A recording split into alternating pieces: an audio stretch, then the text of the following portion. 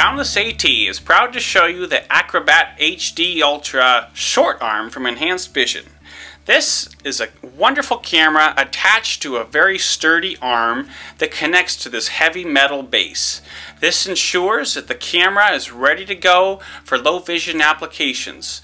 People connect this via HDMI to a monitor or a television that they already own. Then they can adjust magnification here with buttons right on the camera. They can zoom in, zoom out, change colors, as well as get an overview of what they're looking at. Let's go ahead and show you what it looks like standing up. We have the camera now plugged into its base, so you can see the amount of swivel and control over where the camera is pointing that somebody has. So they can connect it to a monitor, and we'll show you that here in a bit, and get things, pointing where they need to point. But there's also two sets of controls right here on the camera head for us. They did that to support different types of uses. So right now, if the camera's pointing down, I can control it right here on the face, but I can also swivel this camera and point it away so I can look at maybe a presentation, or maybe I have a bird feeder outdoors I'm interested in looking at. Then there's a little lens that pops open, and we can go ahead and direct this and point outside all we want and make adjustments to the magnification. I can also use this to go ahead and use it as a mirror, so I can point it at myself and have a mirror. And we'll go ahead now and show you what this machine can really do when it's connected to a monitor. We now have the Acrobat HD Ultra short arm connected to a television. So this is a 32-inch screen, much larger than your traditional desktop CCTV magnifier. Remember, those come in between about 20 to 24 inches. So if we already have a television or a large monitor we want to work with, we can get a tool like this, connect it to it, and have kind of a setup that allows us to leverage stuff we already own. Now, it's not quite as convenient as one of those all-in-one solutions. We do have to connect this. It is, sometimes hard to get things set up just right and all that. But when you do, it's very powerful.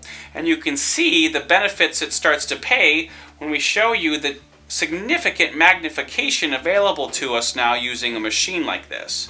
So for example, we have this coin here. I mean, this is really only the beginning. We can really zoom in quite a ways and get a lot more magnification with something like this. And we also, since it is on this arm, we have all this space we can work with. So if we're a hobbyist and we want to work with maybe fixing some old watches, or working with perhaps something small in our hands, you can see the incredible visual quality and clarity we would have with a device like this.